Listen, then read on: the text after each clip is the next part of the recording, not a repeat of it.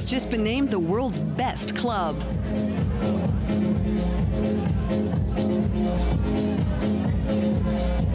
So what exactly is it that sets this Manchester venue apart from the competition? I love Sankeys because it's a fantastic atmosphere. Everyone's really friendly. Manchester's got all the best music. I like Sankeys because it's sexy. It's such an amazing place. I wish I lived in Sankeys. More than 1,000 clubbers can fit into the venue, making it pretty small for a club with such a big reputation. Sankeys has had to close down twice since it first opened in 1994. It opened in its current incarnation 4 years ago. One of the club's regular DJs is Greg Vickers. He's a familiar face in the big international clubs. He moved to Manchester 10 years ago, drawn mainly by the Sankeys legend. It's raw. It's got low ceilings in the place. You know, you can touch the ceiling. That creates an atmosphere. You know, it's hot, it's steamy, it's kind of naughty. You know, it's like it shouldn't really be here. It's I don't know. It's addictive.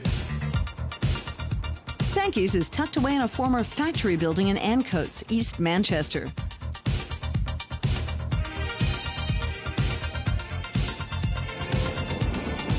The city has some 500,000 residents and huge musical credentials. In the 1980s and 90s, it spawned the landmark Factory Records, as well as some seminal bands from Joy Division to New Order, The Smiths,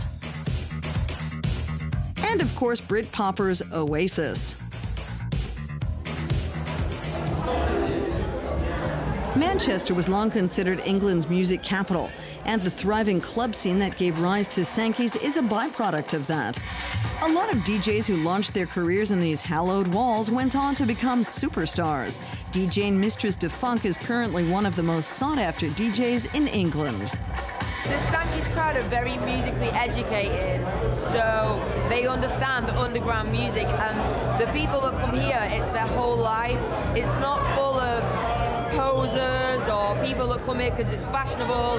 It's full of people that understand music. Once a year, DJ Mag publishes its list of the 100 best clubs in the world. This year's findings were based on a survey of 80,000 readers. 9 European clubs made the top 10 with Sankeys at the very top. It's unusual in the sense that it's one of these clubs that it has the best kind of people playing, but also a lot of the more commercial people playing, and it doesn't really sort of differentiate too much between the two. It's sort of saying there's room for everyone. It's very inclusive, which some of the cooler clubs might not be so open to. Not too cool. That's always a winning formula. No one understands that better than David Vincent, Sankeys owner and a former promoter for various world-famous clubs. Sankeys is the crowning glory to an illustrious career. Sankeys is an amalgamation of all the best club experiences I've had around the world, namely in them cities: Peru, Sao Paulo, Ibiza, London, New York, you know. Sankeys outposts are due to open soon in New York and London. One day, there will be 7 scattered across the globe. And for many, that's a lucky number.